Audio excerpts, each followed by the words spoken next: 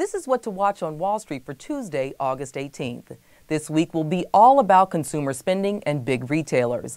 Starting off with one of the world's largest retailers, Walmart, set to release its latest numbers before the markets open Tuesday. For its fiscal second quarter of 2016, analysts expect the retailer to report earnings of $1.12 a share and revenue of nearly $120 billion. This is down from the $1.21 a share it reported a year earlier. Analysts anticipate sales will be flat year over year for the quarter and the full year. TheStreet's Jim Cramer says he's concerned about Walmart's momentum, but he sees promise.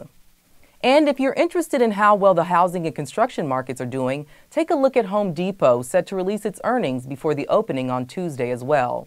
Analysts expect the Atlanta-based retailer to report earnings of $1.70 a share and a 4% increase in revenue to nearly $25 billion.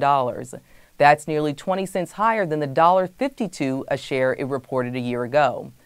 Also set to report Tuesday before the opening bell are Dick's Sporting Goods, La-Z-Boy, and TJX Companies.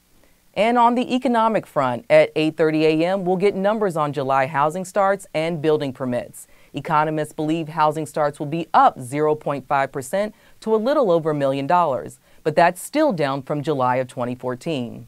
And for the latest financial news and updates on Wall Street, check back on TheStreet.com throughout the day. I'm Valerie Young in New York.